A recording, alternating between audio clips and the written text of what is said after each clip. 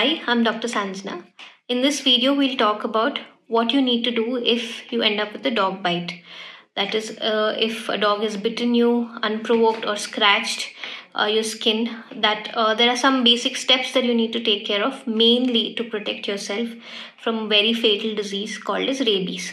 So rabies is a disease which unfortunately is not treatable and it is almost always fatal. It might kill you. But the biggest good news is it is preventable. So there are just three main things that you need to take care of. Three main steps, three main pointers following a dog bite. First thing is wound care, like immediate wound care that you can give at home even before meeting your doctor. Secondly, the rabies vaccination and immunoglobulin. This is a very, very important step which should not be missed. Thirdly, monitor this dog and understand the vaccine status of this dog. So first thing, coming to the wound care, you will need to wash your wound thoroughly. Wherever the dog has bitten you or scratched you, wash it thoroughly under running tap water for at least 10 minutes, 10 to 15 minutes. This itself can bring down the chances of rabies by nearly 50 to 70%. After washing it with water, you can wash it with soap as well. And once this is done, you can apply any local antiseptic on this wound, mainly being betadine, ointment, or alcohol, or the aftershave that very commonly is available at home handy. So once you've done this, definitely get in touch with your doctor to start your rabies vaccine immunization or the schedule. So earlier there were a lot of, I still think there's a lot of myth about what the rabies vaccine actually means. So it's not any 14 injection schedule.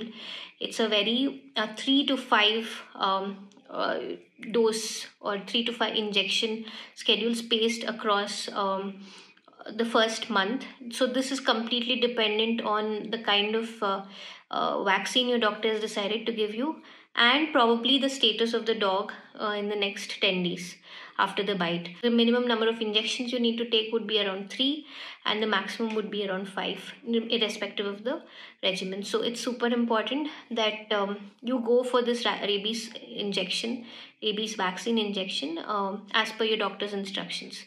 So depending on the kind of wound or the severity of the wound or where the dog has bitten you, the doctor will take a call whether to give you an immunoglobulin, something which we call as rabies immunoglobulin.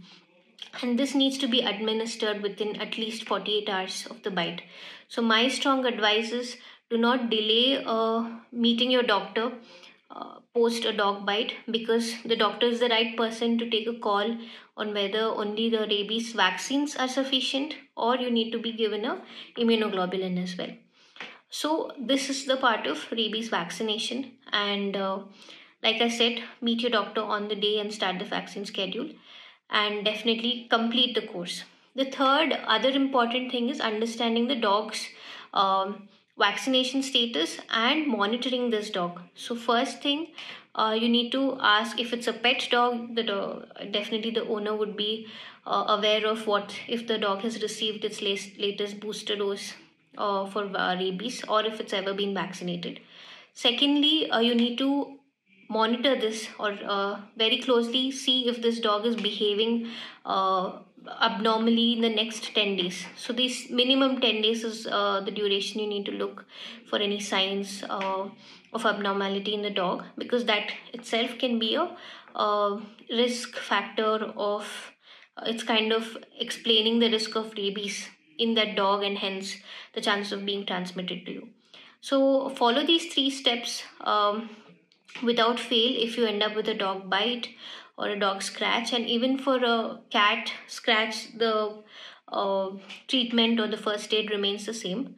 So this was in short about rabies and how to manage a dog bite, the first aid at least. Thank you.